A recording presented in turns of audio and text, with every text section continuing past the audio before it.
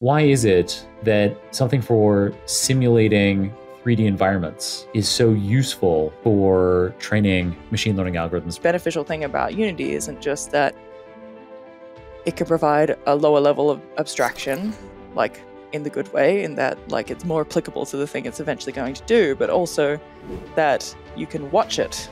We're using simulation to mean when we want to reinforcement learn something, teach it to perform some certain task. Whereas synthesis is where we want to make some data set that we then take out of engine and then apply using traditional machine learning models. Mars, bringer of war. Welcome to the podcast episode. Where in the world are you calling in from? I'm calling in from Hobart, Tasmania, which is like a little heart-shaped island state that hangs off the bottom of Australia, way down near Antarctica. And I understand as we are filming in June that for the Northern Hemisphere, this is summer. For you, it is something quite different. It's the dark of winter. When actually the city that I'm calling you from is famous for its midwinter festivals where they build big effigies and burn them and like harvest all the apple trees and make warm cider, and like all the city is filled with these like red inverted crosses, and every business has like turned their lights red. It's this big thing. The whole island turns creepy in the dead of winter. Inverted crosses. People come from all over the world to come and see our creepy festival. Well, that sounds like fun. And it's chilly, I guess. The skiing. Can you ski on Tasmania? No. So like we get this weird thing where like the planet is a bit smushed north, where we think we're quite south. We're one of the southernmost land masses, significant land masses in the world. It's like us and Argentina, but we still aren't that far south. We're only 42 degrees south, so we get snow up on our mountains, but we don't snow in the city. Right. It's an extreme event if you can get your skis out here. Lots of inverted crosses, but no snow. Yes. Well, I would take that trade. So we know each other through Suzanne Huston of O'Reilly. Suzanne has been kind enough to introduce me to several great O'Reilly authors, such as yourself, and you are the first of those that she's introduced me to that is on the show. You have a book that is being released, digitally. Right now. It was released, at the time of recording, and it seems like you're going to be able to get the book on Amazon in the United States, at least, as of today, the time that the episode is being released. So that's super cool. Your book is called Practical Simulations for Machine Learning, and you co-authored it with Harris Buttfield-Addison, who has the same last name as you by bizarre coincidence. Wait, no, he is your husband. And also Tim Nugent and John Manning. So this is a super cool book. I loved going through it. I went through the preprint to study for filming this episode, and I loved it. Podcast homework. Yeah, that's actually most of my homework this day is podcast homework. So it has 3 big sections. The first is on the basics of simulation and synthesis. And then the second big part is on simulating worlds for fun and profit, which is a really fun title for a part of the book. And then the third and final part is on synthetic data and real results. So it seems like from these parts and from the table of contents that there are 2 kinds of things that we're covering in this book. There are simulations, and then there are synthetic data. So what is the difference between those things? Do you use simulations to create synthetic data? Fill us in. So in this case, we're using simulation to mean when we want to reinforcement learn something, teach it to perform some certain task, to reach some certain goal state, to animate when we haven't given a specific animation. Whereas synthesis is where we want to make some data set that we then take out of engine and then apply using traditional machine learning models. To say that you're trying to make a model in a domain where you don't have enough data, it turns out that even if you create synthetic data based on the data you have, and even though you might intuit that means it can only be derivative of what you have, why would that make it any better? It turns out it does. And all of a sudden you have an infinite source of data. Wow. That is wild. I actually had a conversation many, many years ago, a phone call with this consulting company, and they were talking to me about simulating financial data. And I thought it was a really bad idea. I should go back and phone them. I think I was a bit snippy with them. I actually often regret that phone call because I was kind of like I was quite dismissive. Um, and yeah, it sounds like from what you just said, I made a big mistake. That in fact, synthetic data can be hugely valuable. They can even be provide you with uh, maybe even better data than you could possibly collect in a particular situation. Well, if you only have limited input data, you're always going to be limited in what you can do. And there's only so far that you can stretch it. Obviously, anything you simulate, anything you synthesize is going to be just reinforcing whatever's there. So if you have Right. something that's really messy or really ill-defined or something that's going to learn the wrong lesson, as we all know, machine learning is hard to wrangle sometimes. It learns the wrong thing. But if you're smart about how you use it and you're smart about the random variations that you introduce, that source of chaos, then Right. yeah, you can make something that's really robust. That's cool. Yeah. And as you say, infinite amounts of it then. If you can simulate your synthetic data, then you can theoretically have as much as you need.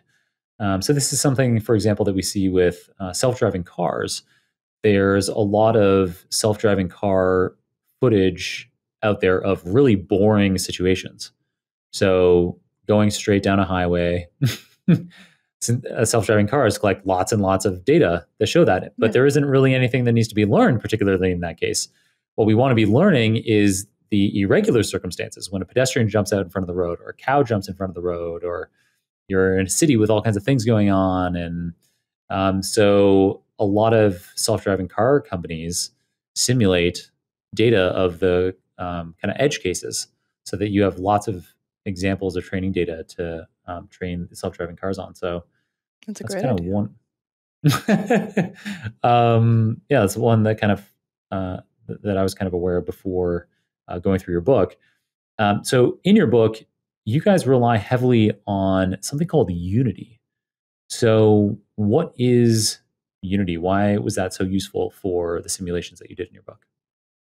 Well, Unity is actually a game development engine. And so if you Mm. think about when you want to make video games, and quite often they're complex 3D worlds nowadays, you don't want every time you're writing a game to have to write the physics system. Like if you want someone to be able to chuck a cube or hold the weapon or push a button, you don't want to have to program how something is going to arc and fall, how things are going to ricochet, how light works. So you You can want the use one of wiggles these. to wiggle properly. Yeah. You want to skip all that and you want it to be consistent across different platforms. So we get these things called game engines. And there are two really big popular ones, but there are a bunch of open source ones. So the two popular ones are Unreal Engine, which you might know is the thing that Mm. everyone used to make Fortnite, and most recently has been used for films, feature films, as they've got that volume technology that they're getting on, that they're making all these digital sets, virtual sets for films. Oh, cool. And their competitor is Unity, which is a game development engine that mostly is used for mobile games and is the one that like Pokemon Go is built in. Hmm. And I guess because their competitor had gotten into films, which is a bigger market than games, Unity was like, crap, well, we better find our second market. And they found out that people were using Unity to simulate their robots that they could then make work in a lab. So obviously, if you can simulate something in a computer, it can try things out and fail and try again and learn much, much faster than it would be able to in the real world.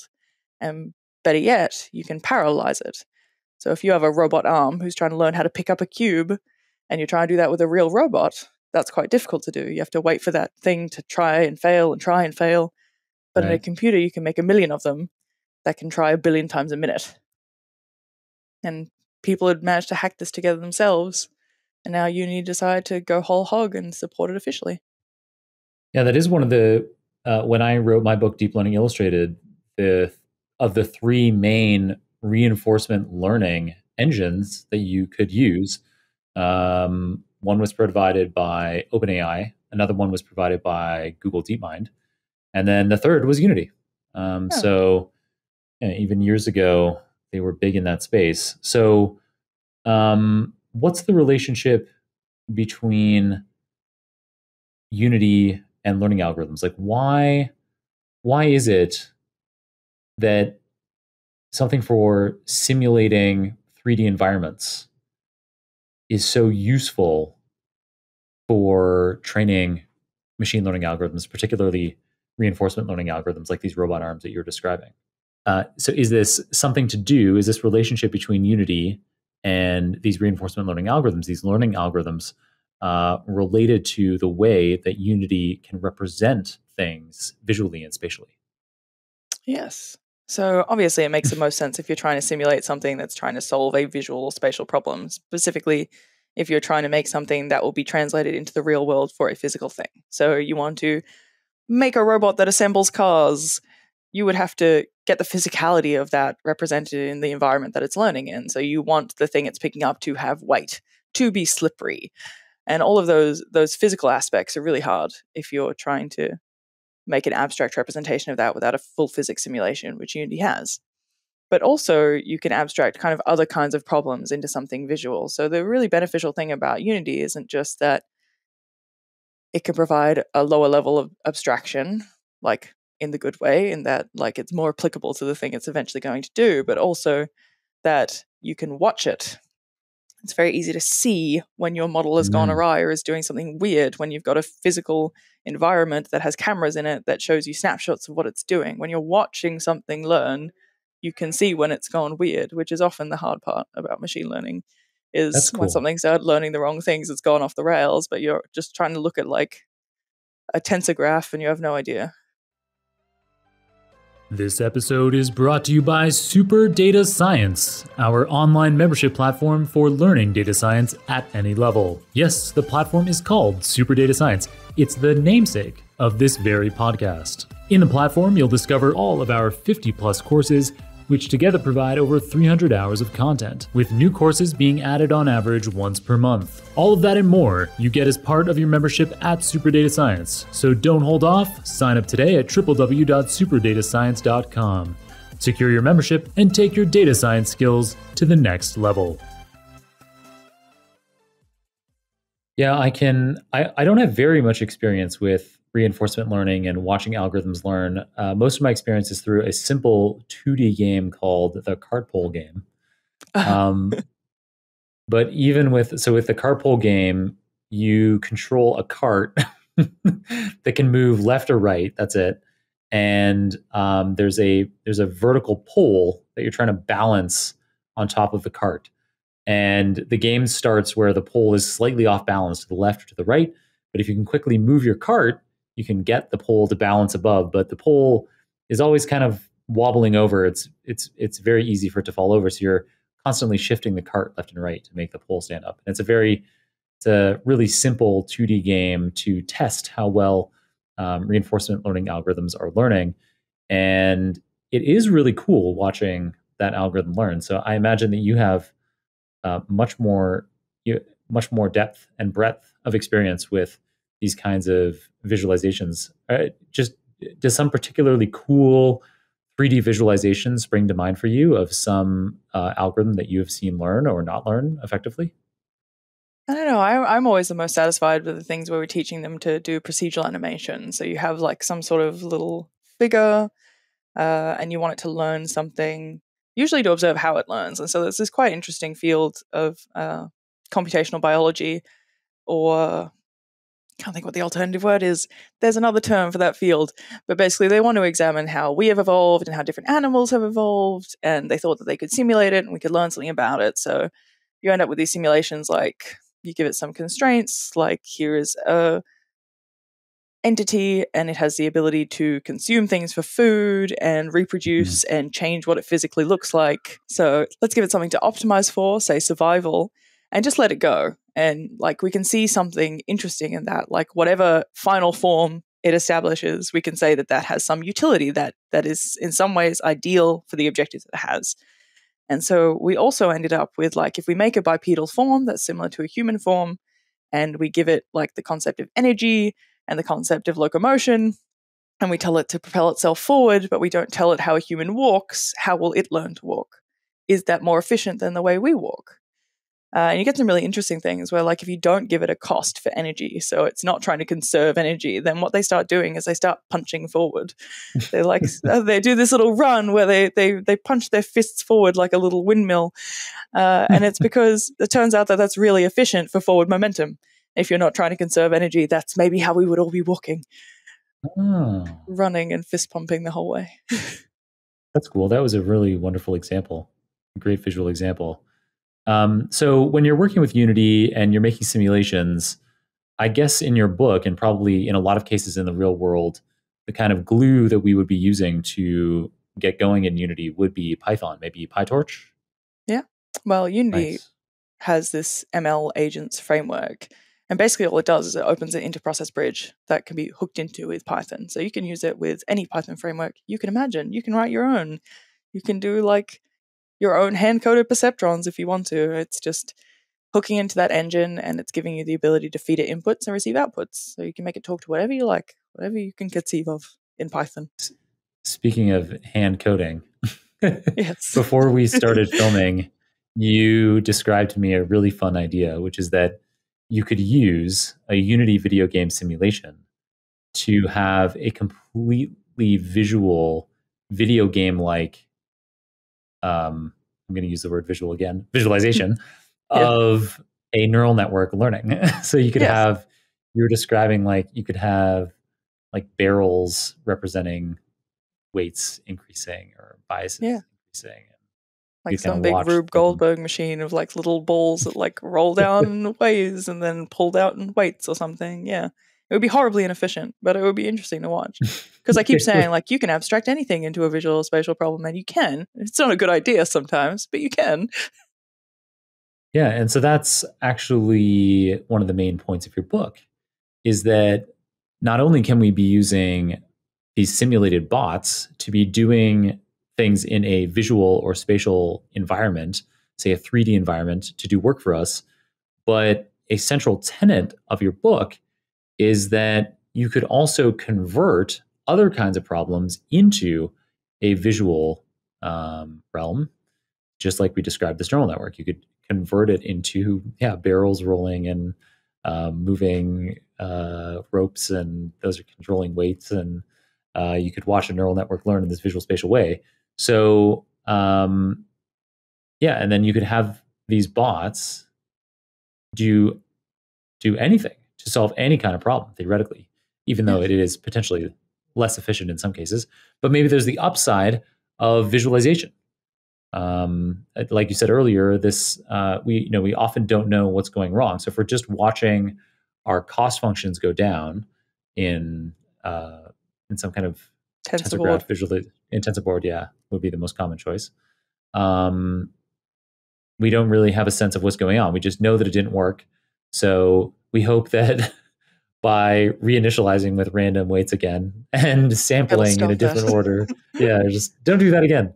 Or maybe we decrease our learning rate or something like that. But if we could see what's going on, if we could say, oh no, the barrels over there in the Tasmania region of my visualization they're all breaking and shattering, upside down crosses all over the place. That's we really not what notice we this want. even with like the most simple simulations. Like you're saying, like cart pole, there's like the 3D equivalent, which is that like it controls a plate and there's a ball that's on it and it has to keep the ball on top. So it same way it has to like jiggle and jitter and balance. What do they call that? The ball plate game? I don't even know. I think it's just balance. But occasionally I've done something where even I made like the most minimal simulation, I've like hooked it up wrong, like the actions are in backwards or something, and like the tense graph looks like it's kind of getting there for the first 10 minutes or something, but you'll watch it and it's acting weird, and so you go, no, I've done something wrong. And so like we know it's useful because we use it already. We see things go weird. The bipeds are all running around punching the air. Yes.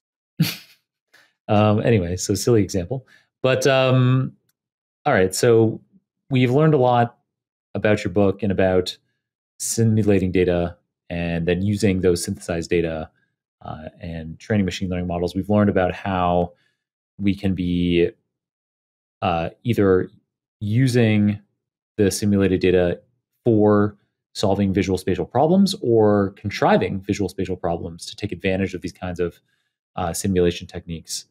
Do you have any particular examples from the book or from your life experience as to how we can use these simulated data practically?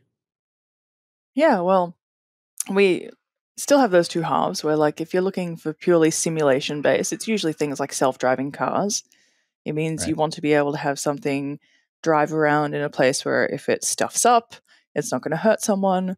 So Right. typically you would make like a street environment, and you would have simulated pedestrians, and they're crazy and they walk all over the streets and there are things down in their way. And you can Right. also use this to make inputs that you wouldn't be able to in real data. So like one of the examples we show is you've made like a city that this car can drive around in, and it's got cameras on its front, and then it has to conduct itself appropriately. But then one of the other inputs that it can receive as part of its feedback is like a map where its inputs have been keyed by what layer that thing is. So it's like a version of its camera input, but it's like all the trees are purple and all the pedestrians are green.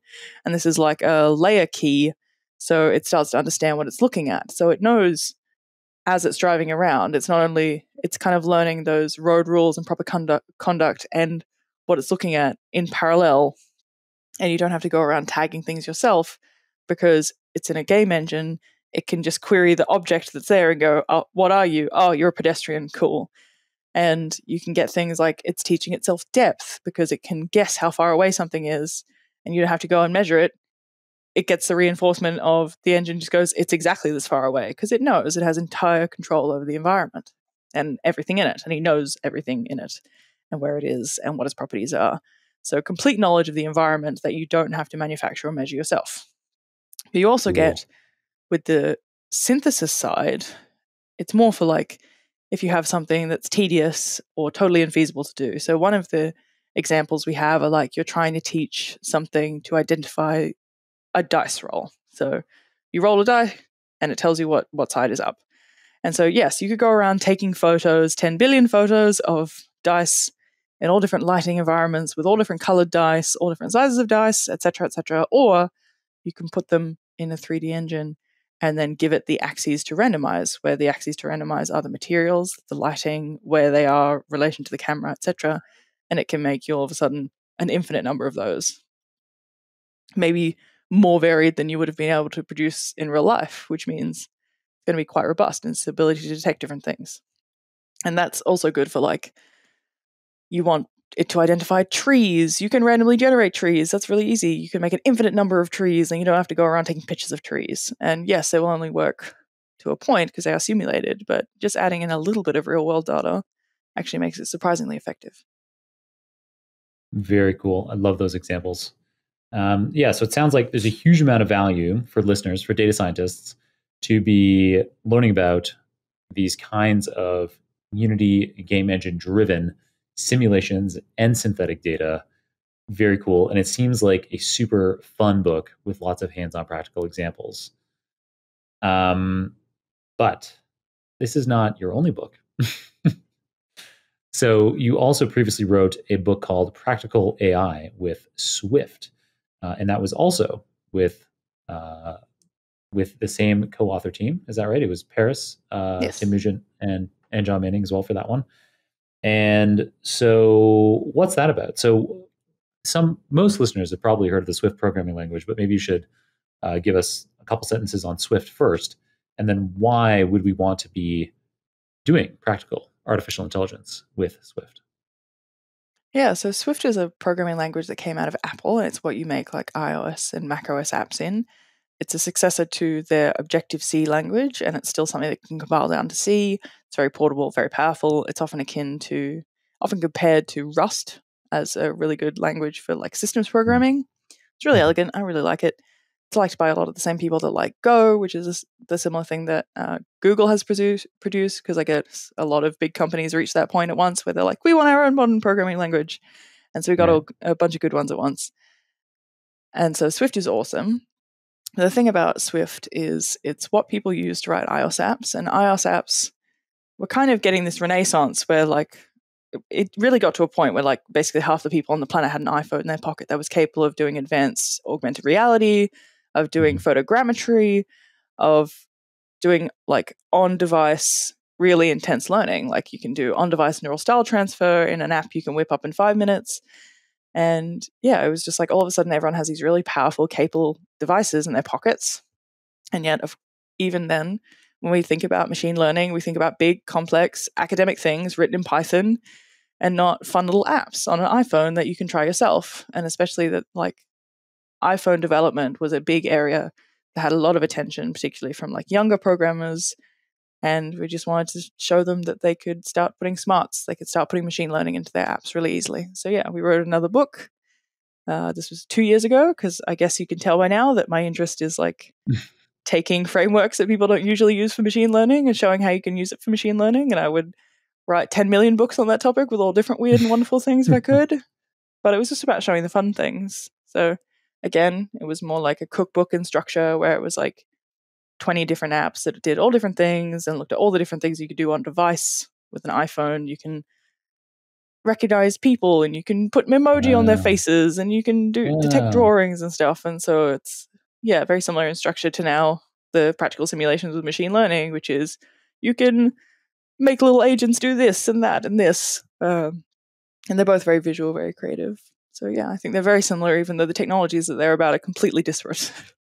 Right. Yeah, that makes sense. So with your current book that's coming out now, you're using the Unity game engine to simulate data. But previously you were using Swift to do machine learning on devices, on things like iPhones and iPads. That's super cool. And I like that thread that you drew between them, which I hadn't thought of myself. That's wonderful. And it's also interesting that you mentioned that you could do 1 million books because it seems like you might be on track to, in your lifetime, do about 1 million books. While you only have 2 so far, the gentlemen that you have co-authored it with, Paris, Tim, and Jon, they have authored dozens of books already. Tell us a bit about some of the books that they've written. Yeah, so they also kind of stumbled into it. They were like at a party sometime with someone that was writing this book series about Objective-C, I think, at the time, which was then the precursor language that people were using to write iPhone apps when they first came out. And this was somebody who had written like the first 2 or 3 editions of a book. And he's like, oh, I don't really want to write the next one. They're like, we'll do it. And so they got there into writing with like writing, well, they started writing with O'Reilly Media by writing like a 4th edition of a book or something. And it turns out they were like, fantastic, someone who can do like iPhones. Because historically, even though iPhones and Swift and Apple-related technologies are quite big in the real world, they actually haven't had much of O'Reilly's audience. And it's weird that when we look at the analytics of the platform, it's not reflected in O'Reilly's audience. That like Swift has been like a weird side thing, and their demographic of iOS programmers particularly is much, much lower than we observe in the real world. So they're like in this little niche where they're among, I think, only 3 sets of authors who write about Swift and Apple stuff under the O'Reilly banner, which is both a blessing and a curse. That yeah, it's quite niche. Right. The couple of people who are into Swift and into the O'Reilly learning platform, they don't have many options. They're very good to us. But yeah, there are not as many as you would think. But it's really fun. They've also written most of the books that O'Reilly has released about the Unity game engine, just from a game development perspective. And they've also done some fun little side things about like the Swift Pocket Reference, which is this cute tiny little book, and like how to write apps for the Apple Watch and how to make games with GameKit on iPhones and stuff. So there's also like the crossover between the two. Super cool. Yeah. So between them coming up from game dev and me coming up through machine learning, we just kind of met in the middle and started writing about how you can use game technologies for machine learning. Do you happen to have another book that you're thinking about for the future that you can share with us on air? Oh, we actually had a book cancelled recently. We wanted to write about the Swift for TensorFlow project, which was So the person who made Swift, who was working, he wrote LLVM as like his thesis, and he started working for Apple making Swift.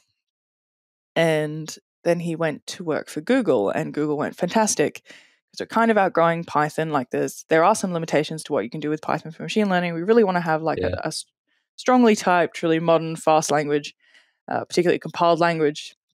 We're going to start porting TensorFlow to something like that. What are our options? Oh, we've got Chris Latner, let's do Swift. And they started the Swift for TensorFlow project, and they had started porting all of TensorFlow to Swift. But more importantly, they also made a bridge where you could just call into arbitrary Python code from Swift. So you could import Python libraries and you could use Python types. And so you could kind of wrap your Python-based libraries that were already there with like some extra strength and robustness from Swift, and particularly error handling from Swift, which was really good. And so we decided to write a book on this, and we started writing a book on this, and then Google killed the project, as Google tends to do.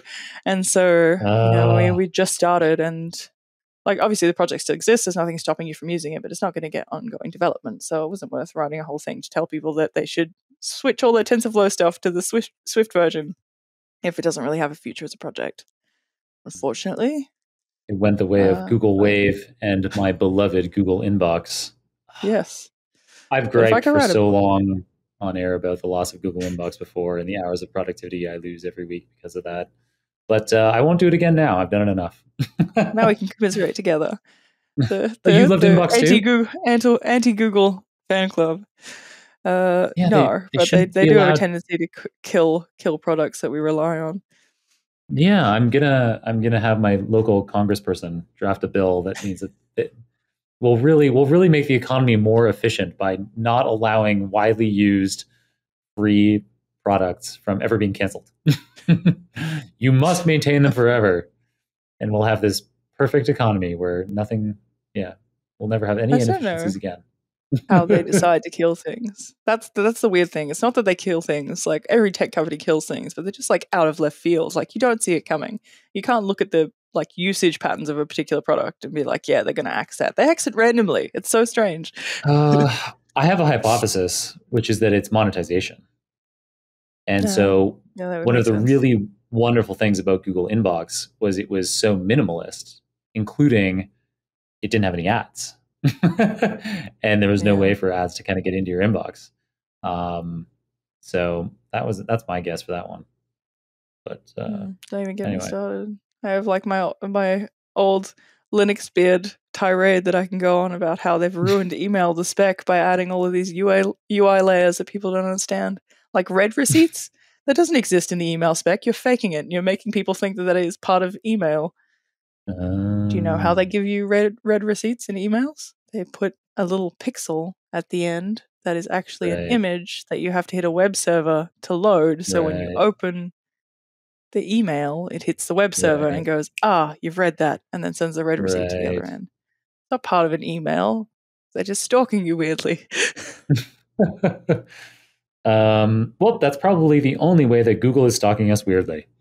So that book was unfortunately canceled. TensorFlow for Swift. Boo. But if I could write a book about anything, I would. Yeah. I guess try to contrive something more about the space work that I'm doing, just because space is cool. Everyone thinks space is cool. That's universally known. Perfect. And so you're segued right into my next question. So you're doing a PhD, despite all these other things that we've already talked about you doing, writing lots of books. And we've got a lot of more things still to cover on the show, things that you do all at the same time. But one of those things is a PhD. And that PhD is about space. So you're making tools for the detection, tracking, and classification of space junk.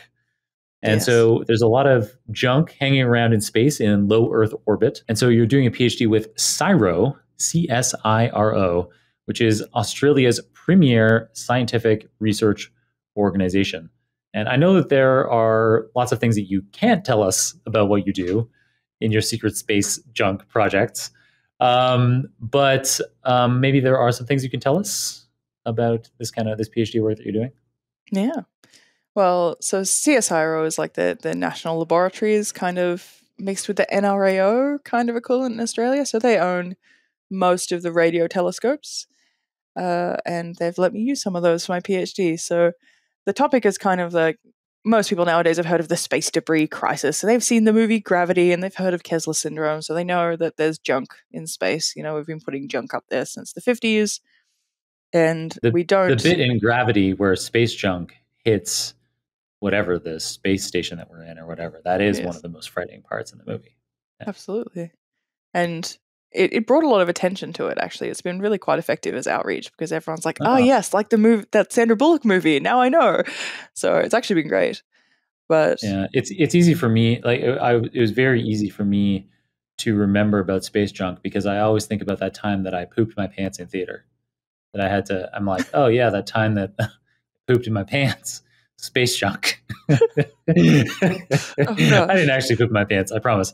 But that was, I mean, Gravity was a stunningly, I bet it happened to someone out there. It was stunningly intense film. Visceral, yes. Indeed. Well, yeah, so like we know that we've put stuff up there in orbit. And for a long time, we just went, oh, well, space is big. They won't go near each other. It won't matter. And we ended up having this Don Kessler who was doing simulations about how asteroid fields form based on these cascade collisions. So like one asteroid will hit another asteroid and it'll break parts off and they'll hit other asteroids. And that's how you end up with, like, given a certain amount of time, eventually the size of asteroids in an asteroid belt will largely homogenize because they will have all ground each other down. And anything that's much larger than something else would end up being broken apart because of the speeds involved, et cetera, et cetera. And he started going, hey, what about these things that we keep putting in space that's nearer to us? Satellites, what's up with those? And he figured out that if you look at it in the same way, that because satellites, yes, there are relatively few of them in a very big space, but they end up in similar kinds of orbits. And particularly now when we look at what's fit for purpose, we want things to be in particular orbits, then they actually do get close enough that they can hit each other. And there are cases where they have spectacularly hit each other, because you've got to think about how something in low Earth orbit is moving like 10 times the speed of a bullet. So something that's this like millimeters big can take out a much, much larger object. So on average, if one piece of junk hits something else and it breaks apart, it will create about 10 other pieces that are capable of doing the same mass destruction as the original, which means you do get this cascade effect that if something hits something the wrong way, it could flow on and that could hit something and that could hit something, and we could have a ablation cascade in orbit, which will make orbit unusable. We won't be able to have satellites anymore. We won't get space exploration. We'll just be surrounded in a fast-moving field of shards. It's rather important to keep an eye on. That kind of seems like what we deserve at this point. I mean, we don't worry about enough things. We just keep like creating carbon dioxide in the atmosphere and producing more styrofoam, and it just seems like that's the future that that we've earned. A very human thing. Yeah, we're just going to fill space with junk, make it completely unusable. And some people, some states are helping us along by every once in a while firing a rocket at a satellite and just making sure that they can do that. Like Russia did that in November. And we've had a few other times where, like, I think China and India have also done anti-satellite weapons tests. Those are the countries I was thinking of. Yeah. And every time the US goes, like, my goodness, cannot believe they've done this. There should be laws about this, when the US has done more of this than anyone else. Like, call up Project Starfish when they were nuking the atmosphere just to see if they could. Like, they've been doing it for decades. They had that, there's this really awesome photograph of one of the first anti-satellite missile tests that was done by the US, which wasn't a like truck-based, land-based missile, like a little rocket like you would think of. Like the Chinese ASAT test was like a truck-mounted rocket. The first one that the US did was actually on a fighter plane. They got someone to fly Mach 1 straight up and fire at a satellite in orbit, and he hit it. Wow. Crazy. And someone got a photo of it. It's awesome. But yeah, no one's ever attacked another country's satellites, but they attack their own just to show they can, just so no one messes with them. Back off. So, okay. So we kind of understand the space junk problem really well now. Yes. And so does what you do in your PhD have anything to do with machine learning, or what are you up to? Well, it was supposed to, but actually, so it's in this domain called space domain awareness or space situational awareness, or is sometimes called space traffic management or space surveillance. There's lots of different terms because it's rather new, and that's how fields work. When they're brand new, everyone makes their own names. And so, similar to like we have air traffic control for planes, which has to keep track of where all the planes are, where they're going, what their objectives are, and then try to route them so that they all get to meet their objectives without running into each other. We have to do a similar thing for satellites. So, because we don't have any robust, scalable, really well developed to maturity solutions for going up there and grabbing debris and bringing it back down, which even if we could only do that for like low Earth orbit. We've got things out at Lagrange points that we're just never ever going to be able to get them.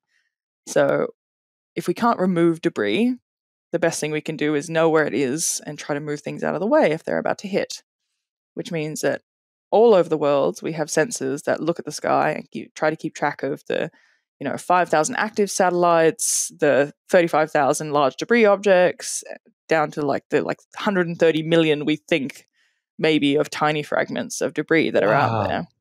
But the worst thing is that orbits aren't stable. Like you'd think you would put something in an orbit and it will stay there, but it turns out that's not the case because the sun does stuff which creates pressure around Earth, and we've got these like charged particle belts that like push things outwards. And also like when something's in low Earth orbit, they drag along the top of the atmosphere, which means they slowly skew.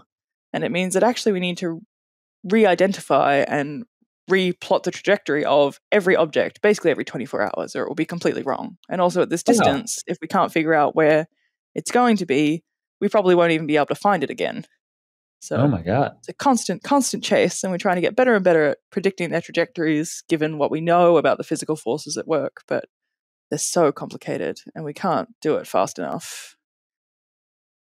We don't have enough radars I had no idea to pick everything. So actually my work slots into the more instrumental side of things, where in astronomy you have the people who are instrumentalists, who are the ones who work with the sensors, the instruments. And so assuming that one radar to look at space can cost $1 billion and take 5 years to build, and we need them all over the world and enough of them to keep up with the growing rate of satellites in space, we went, oh crap, we obviously can't build them fast enough. What can we use? Well, we have radio telescopes. But astronomical radio telescopes are made to look at deep, deep space. So if you get an array of them and all of the algorithms they use assume that there is basically an angular difference of 0 because something is so far away. It's like if you look with your two eyes at something really, really far away, your two eyes are basically seeing the same thing. But if you look at something that's here, all of a sudden what your different eyes are seeing looks quite different. So I started out thinking that I would be working in machine learning to try and get better at like predicting those orbits and also identifying what object we were seeing, because if we're not using optical, we're using radios. We have to identify it based on transmissions alone. But now I've ended up looking at how we can adapt radio telescopes that were designed for astronomy, be able to see things right at the end of their noses, which means reframing the algorithms they use to like account for Earth's rotation while they're observing and account for Doppler shift and all these complicated electromagnetic things, some of which are beyond my grasp. It's quite hard. Well, it sounds fascinating. And so you've ended up not so much doing machine learning in your PhD like you anticipated, but instead high performance computing. So taking advantage of your very strong programming background. I love GPU programming.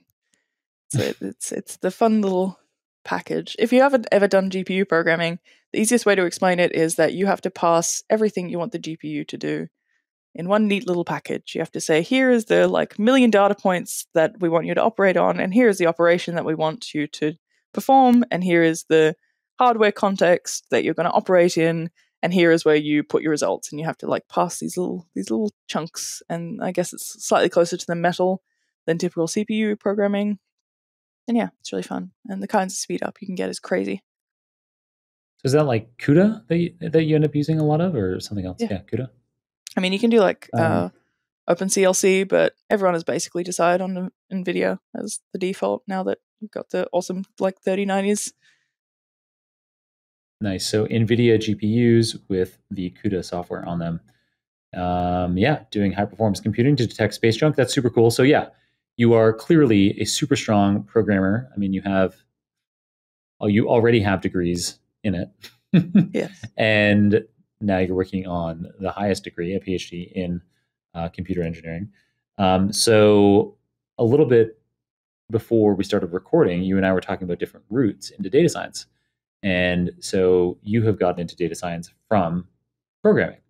Yes. And I have many times on air said how the most valuable skills for data scientists to have are programming skills. And part of what drives my strong conviction behind this is that when we have guests on air who are the CEOs or heads of data science of fast growing startups or big companies like NVIDIA, they are sometimes hiring data scientists.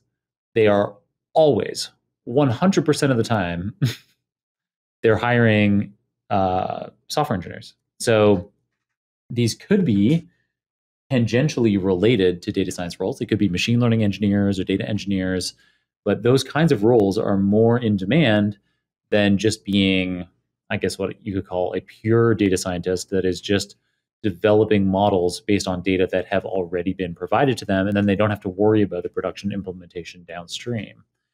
And so I think people can come into data science from a lot of different ways. I think that coming from a programming background like yours can be the most valuable in today's job climate. And it sounds like you run into lots of scenarios as a PhD student where people value you hugely because of that programming background. In physics, definitely. There's a lot of that, what we call science coding, where there are people who have come up through the sciences, and at a certain point in their degree, or in their career or in academia, all of a sudden it's like, now you need to write your own models. And they're like, well, crap, I've never written a program in my life. And they quickly learn Python, and they write these like single scripts that have no documentation, no command line arguments. They comment out bits of code to get different command flow.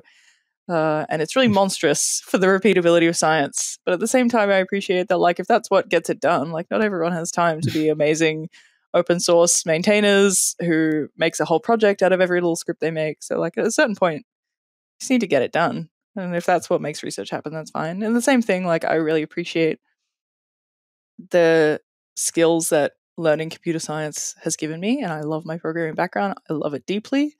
But at the same time, I also don't necessarily agree that it's objectively the best way. Like, data scientists of all kinds, I can tell you that, like, the programmers I know care not at all about statistics. And every time they have to do something data-y, they just pick the first approach they find in Google for whatever keywords they got. And so, like, in some ways that people who have come from like a more statistics background, or even nowadays you can study specifically data science, they are going to have different skill sets, and both is good. And you can always teach yourself the other thing. I think it's slightly easier for you to teach yourself programming when you're surrounded by programmers than it is for you to teach yourself a deep understanding of maths. So if you have to study one at university, maybe pick the one that you're going to learn more from other people than just by trying yourself.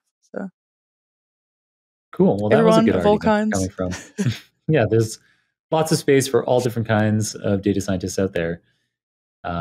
Surely, however, we can agree that regardless, developing both of these things then would be wonderful. Yeah. So whatever background you came from, it could be completely different from programming or statistics or math.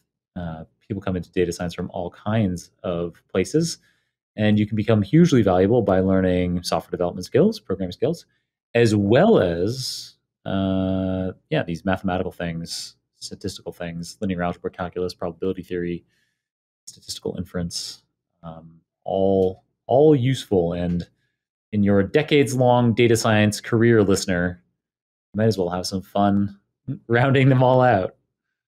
And yeah, becoming a full stack data scientist, as I've called them before on air. Cool. I think the thing that remains consistent is like the curiosity. People get into data science because they want to answer questions. And sometimes I see data scientists that have come from like policy backgrounds and stuff because they want to know how something works. Like you often get people who have come to data science from like sociology because they want to observe these different phenomena. And I think it's fantastic. That's one of the things I love about data science as a field. It's just the only thing that unites us is like curiosity and Python. Ooh, our listener, cover your ears. The last episode that we filmed was at the New York R conference, live on stage, Mars. It was pretty cool. I love R. I think that R is a nicer language, but Python is slightly easier to interface with other things. So if you're just trying to do like analysis, then you do it now. If you need to talk to like another system or to like output in like HTTP or talk to a server or something, then you're just going to have a hard time doing that with R. Or MATLAB is the other thing that they're getting people into in university. Learn this highly proprietary ecosystem. You will not be able to take these skills anywhere. Professionally, we don't see that as much, though. You probably still get exposed to that a lot because of your PhD, but I don't know. And I teach at uni. Maybe my favorite part of my job is I teach the wee baby like Artificial Intelligence 101 and also Introduction to Data Science, which is everyone's first, oh my God, you can answer questions with an Excel spreadsheet? It's actually really fun, like getting them to respect these tools that like, I don't know, there's a lot of ego in first year computer science that they're like a bunch of 18-year-old boys who have taught themselves to program and making their own compilers and stuff. And then they come and learn and they think they're amazing. And then there are certain things that they just don't think about, especially in like human factors where it's like, let's think about not how we can make this amazing system that's like a technological marvel, but that it works is like really fit for purpose for the humans that are going to need to use the system. Mm-hmm. And the same thing in data science, they come in with a lot of ego where they're like, what, like we're going to use Excel like office ladies do. That's a tool for like basic the concept, not basic, the language. To basic, highly numerate people. Yes, but we break down those things and we talk about how like you can use any tool to answer questions, and I think that's a really fundamental thing. It's really fun. We get to like one of the classes I teach uses Prolog, and everyone's like, no one uses Prolog nowadays. I'm like, yeah, but it teaches really important things. It's amazing to do. It's great fun. What do you use Prolog for? What does it do? It's like a symbolic execution kind of language where you can give it like a set of premises and a goal state, and it will like work through all the different options. Have you seen Prolog, the language? No. Weirdly, the thing that it ends up still being used for in production is like airline systems, because you can give it a rule like Jane is Bob's mum and Tom is Jane's dad, and someone being the parent of someone else who is a parent of someone else makes them their grandparent. So what is Tom to Bob? A grandparent. Right. Basically they do all these like iterative things. You can use it for like procedural stories, because you can say that like there are these characters that exist and these actions that they have access to, and these motivations, given these actions, how can these characters achieve their goals? And it will execute all the different variants. It's very powerful. That's cool. I didn't know that. Going back a little bit, one could argue that in addition to curiosity, the language that unites, the thing that unites all data scientists is SQL. Which really everyone uses SQL. Well, everyone's getting to like the no SQL now. It's very hard to have not SQL. I really like it. I have a deep passion for domain-specific programming languages and all programming languages. Like we talked earlier about how I love LaTeX, and a lot of Telescope software is still written in like Fortran, and like we did make modern programming languages for a reason. They have their purpose, but also knowing why these older and especially really hyper domain-specific languages were made is really interesting. And like recently, I was writing a library that was about ingesting enormous amounts of Telescope data. And we're looking at, well, we need to be able to stream data in, and it's always going to be too big to live in memory. And all of a sudden, I'm back to reading about how like database query languages work, because they have a real strength in getting a bunch of data, because what they do is they like structure a query in advance. So they do a bunch of optimizations about what parts they'll even need to load into memory before they even know what that is. Mm-hmm. And all of a sudden, we're using like SQL approaches in Telescope software. Cool. That's the beauty of computer science. Taking approaches Well, from everywhere and putting them everywhere. I'm so glad that I brought it up.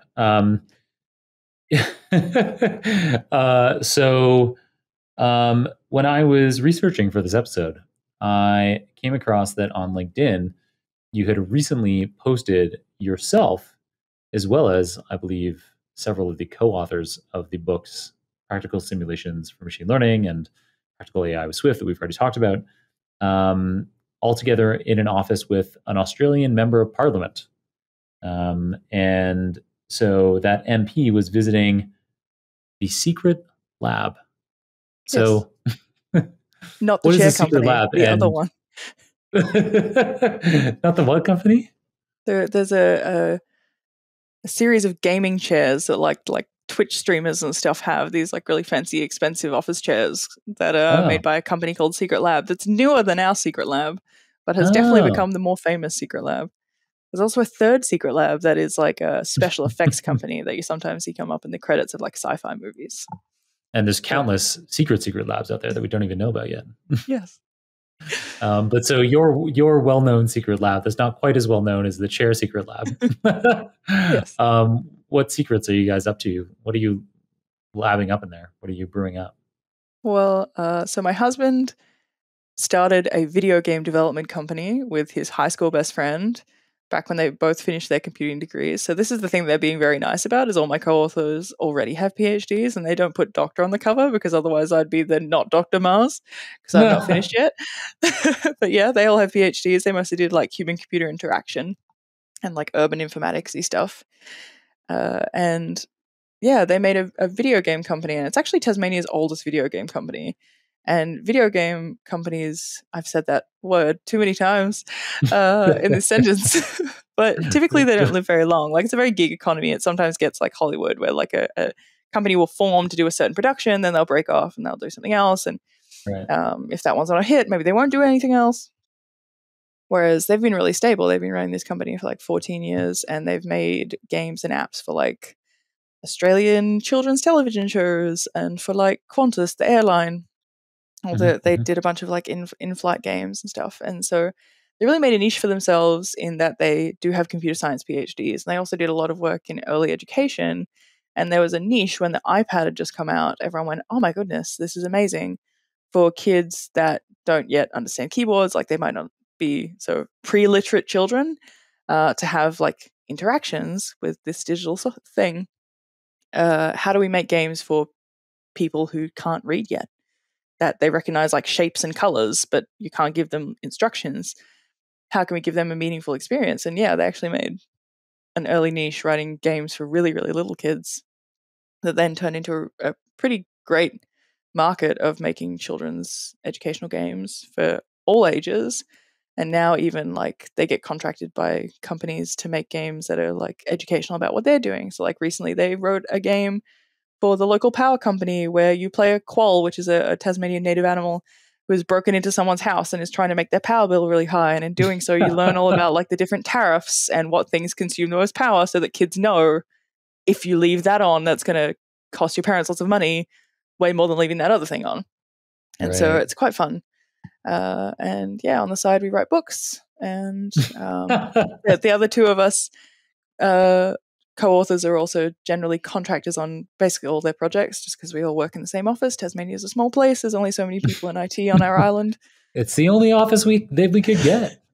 So we just, we do a bit of everything.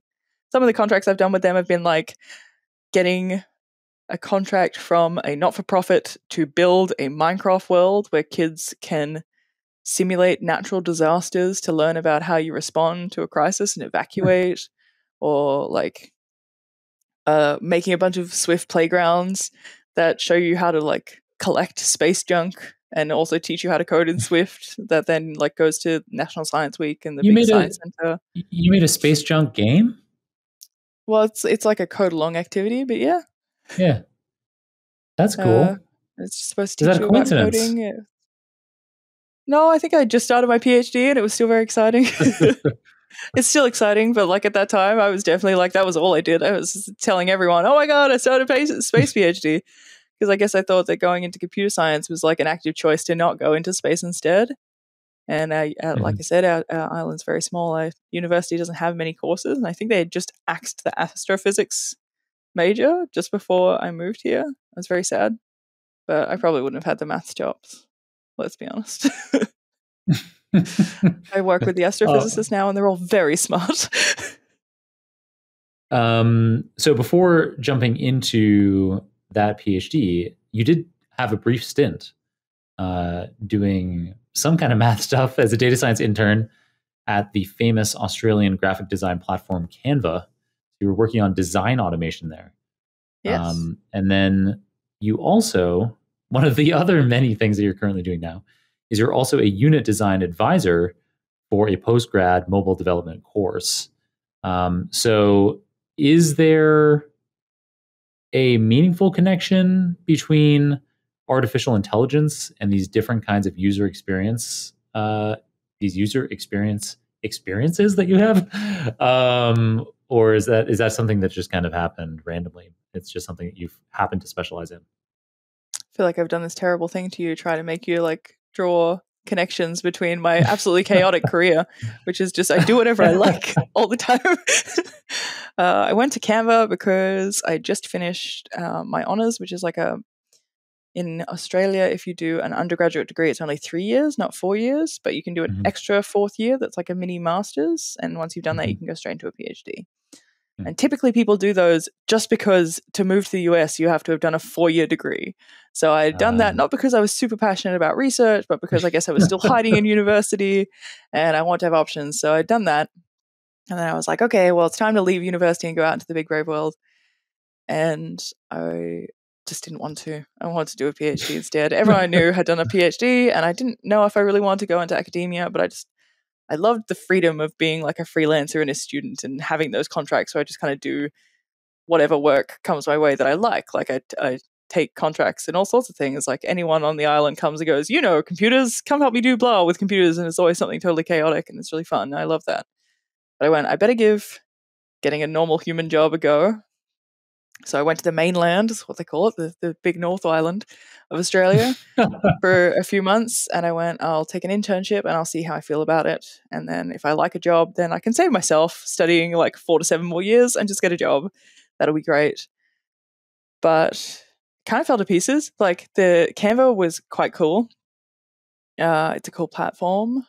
And they had some really cool problems. Like I was on the design automation team, which is like, when someone adds an element to their design, how can we have really smart defaults? Like when you add text, what color is it going to be? When you add a shape, where is it going to be? What size is it going to be?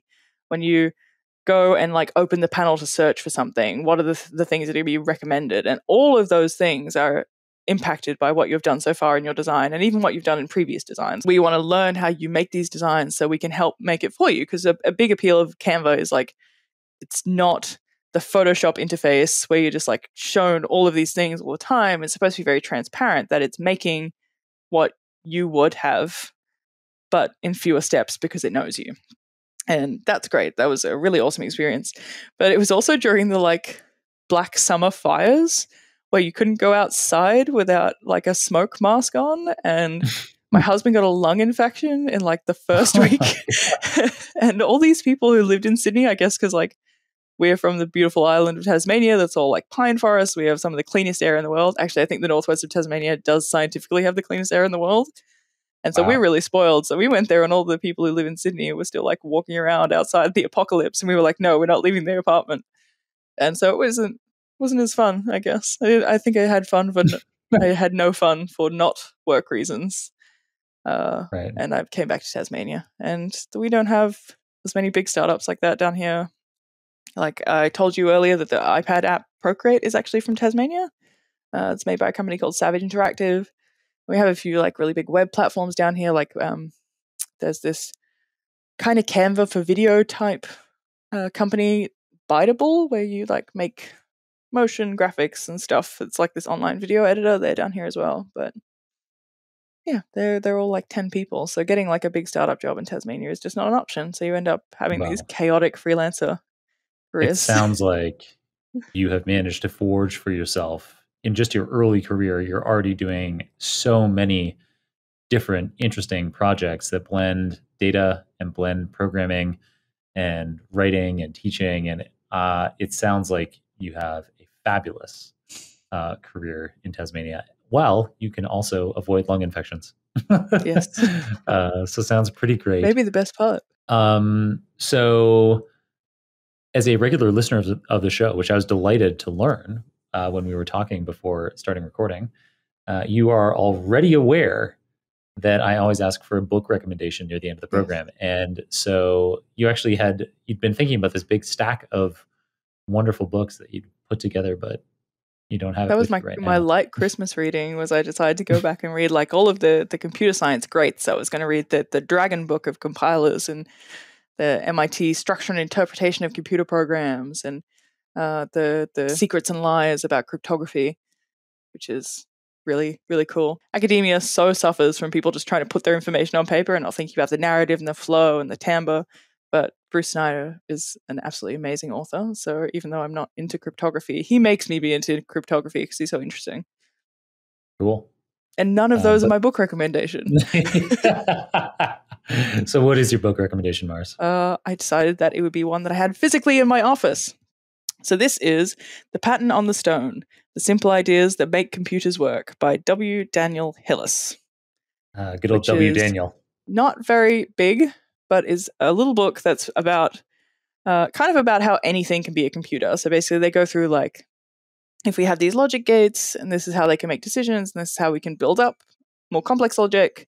If we can do that with circuits, we could do that with pipes. We could do that with toothpicks. And it goes through how these simple building blocks make something capable of complex logic and about how the fundamentals of computing is not specific to electronics at all. It's just a method of decision making, which is really interesting.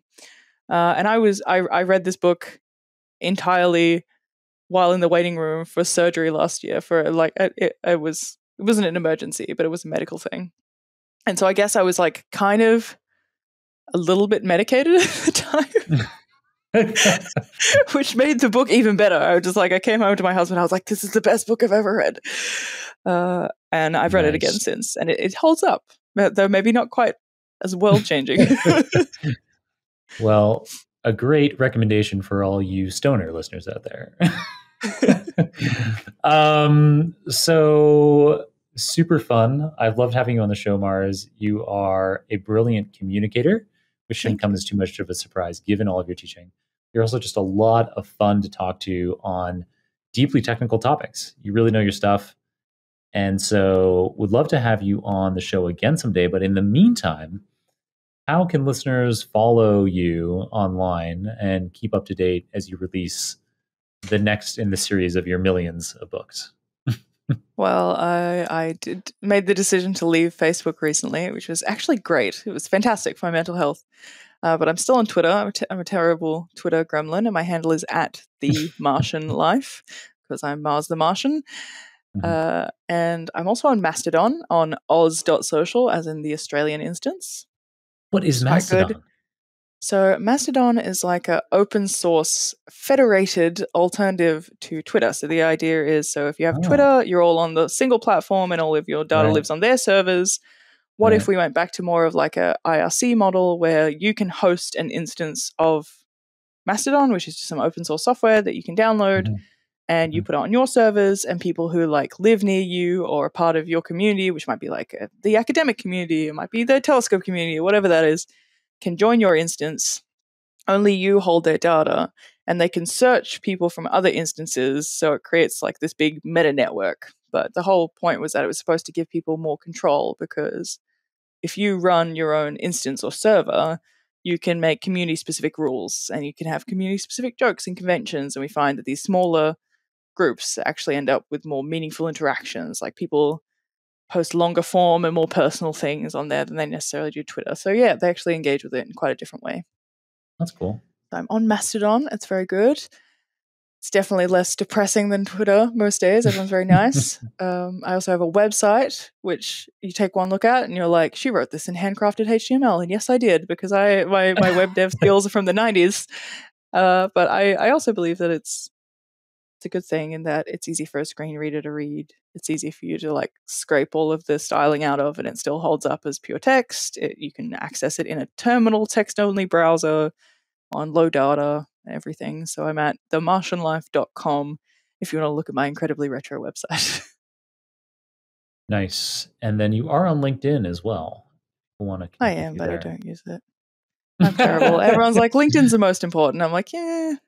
All the people I follow there are like, they're researchers from uni, and it's just depressing watching like how hard they have to spruik themselves to get grants. When I know this, how overworked they are, that they go home and they queue up LinkedIn posts or all this stuff. I'm like, just take a day off, man. Yeah, well, you do you. You definitely shouldn't feel like you should be on LinkedIn. And it sounds like you're in enough places, especially Mastodon. That sounds super cool. All right, Mars. It's been wonderful having you on the show. I look forward to catching up again sometime in the future. I have to have another chaotic career change so I can be interesting to talk to again. Mars, why did you go into manufacturing obscure plastics? I don't know. I don't know what my next career change. I'm not moving from space. Who am I kidding? Space is the coolest. Nice. All right. We will look forward to that manufacturing update. Catch you then. Thanks for having me. What a brilliant person Mars is. It's staggering how many different topics from software to data science to space she can dive deep on. And she communicates so effectively too. What a treat it was to have her on the show today. In this episode, Mars filled us in on how synthetic data derived from simulations can provide us with infinite quantities of potentially very high quality data for training machine learning models. She talked about how bots from simulation engines such as Unity can be used to solve any problem expressed spatially, which could be literally any computational problem. She talked about how GPU programming with CUDA is essential to the high-performing computing needed for tracking space objects with radio telescopes, and how, if you're considering a career in academia, doing an internship in industry could be just what you need to convince yourself academic life is the better fit for you. As always, you can get all the show notes, including the transcript for this episode, the video recording, any materials mentioned on the show, the URLs for Mars's social media profiles, as well as my own social media profiles at superdatascience.com/591. That's superdatascience.com/591. If you enjoyed this episode, I'd greatly appreciate it if you left a review on your favorite podcasting app or on the Super Data Science YouTube channel. I also encourage you to let me know your thoughts on this episode directly by adding me on LinkedIn or Twitter and then tagging me in a post about it. Your feedback is invaluable for helping us shape future episodes of the show. Thanks to my colleagues at Nebula for supporting me while I create content like this Super Data Science episode for you. And thanks, of course, to Yvonne at Siebert, Mario Pombo, Serge Massis, Sylvia Ogveng, and Kirill Eremenko on the Super Data Science team for managing, editing, researching, summarizing, and producing another fascinating episode for us today. Keep on rocking it out there, folks, and I'm looking forward to enjoying another round of the Super Data Science podcast with you very soon.